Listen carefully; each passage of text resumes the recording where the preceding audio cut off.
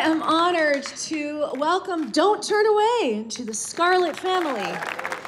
I pride Scarlet on leading the pack, and Don't Turn Away will continue that by pushing us to do better, to be better as we head into the future. I've been thinking a lot about the future lately, and the past, and my time here. And while I am so proud of the work Scarlet has done, my most cherished and greatest gift is all of you. You are the future. And so I want to take tonight to announce that I am stepping down as editor-in-chief. I will always cherish my time here.